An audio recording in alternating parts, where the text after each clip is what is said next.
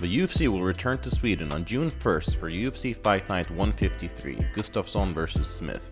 So here's 5 things you might not know about Swedish light heavyweight sensation and 3-time UFC title challenger Alexander Gustafsson.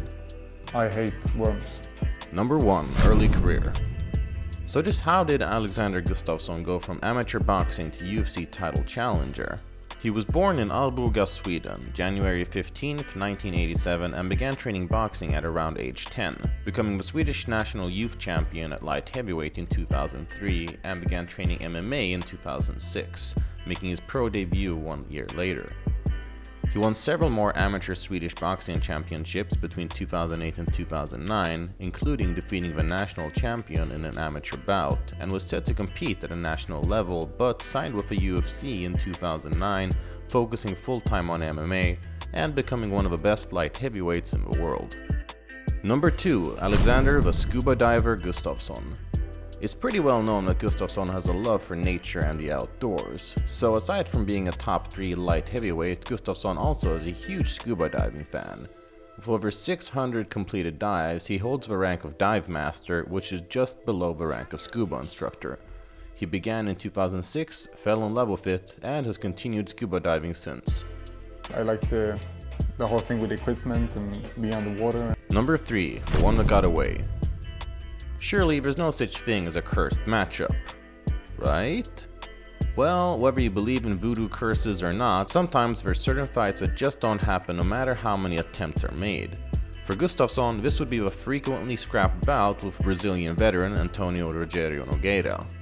The UFC would first book Gustafsson vs Nogueira for UFC on Fuel TV 2 on April 14, 2012, the UFC's first event in Sweden, but Nogueira had to pull out due to an injury, being replaced by countryman Thiago Silva.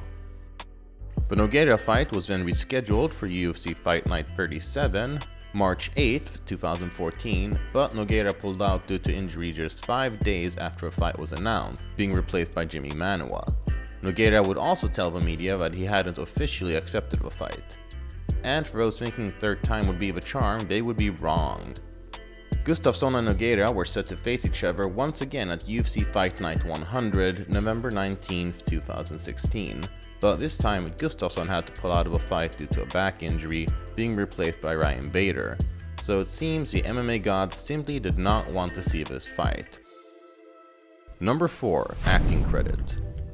There are plenty of charismatic personalities in MMA that are very well suited for the big screen, and while pretty much universally well liked, Alexander Gustafsson is probably not an MMA fighter you would suspect to have played a part on the silver screen. Between 2014 and 2015, he played a small role as the kind of equivalent of a SWAT team leader in the Swedish movie series Johan Falk, a series that Gustafsson was actually a fan of. Number 5. Influences and relations. In regards to boxing, which is obviously what Gustafsson began with, he's often been compared to legendary Swedish boxer and former world champion Ingemar Johansson. One of the most devastating barrages in heavyweight history has sent the title out of the United States for the first time in 25 years. Ingemar Johansson becomes the first Scandinavian-born fighter ever to hold this most important of all boxing titles. Often due to the similarities in how a Swedish underdog would challenge an American champion and shock the world with their performance. Continuing with boxing, Gustafsson has ties to Swedish boxing world champion Badou Jack, and they've trained together multiple times.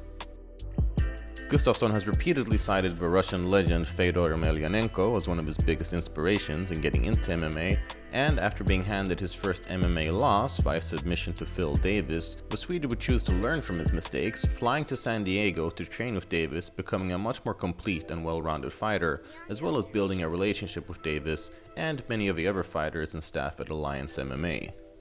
In regards to other influences, Gustafsson, who is a Christian, had a very intimate relationship with his former pastor Viggo Karlsson, who sadly passed away a few years ago. Telling Swedish newspaper Expressen, "He was like a spiritual mentor for me. Many athletes use the aid of psychologists to handle stress, but for me, he was there giving me advice on most things." He is currently engaged to his girlfriend Moa Antonia Johansson, who Gustafsson proposed to in the UFC octagon after knocking out Glover Teixeira in Stockholm, and have a couple of 2 children together. So those were 5 things you might not know about UFC light heavyweight Alexander Gustafsson. Do you think he beats Anthony Smith at UFC Fight Night 153? Let us know in the comments, and we'll catch you guys in the next video.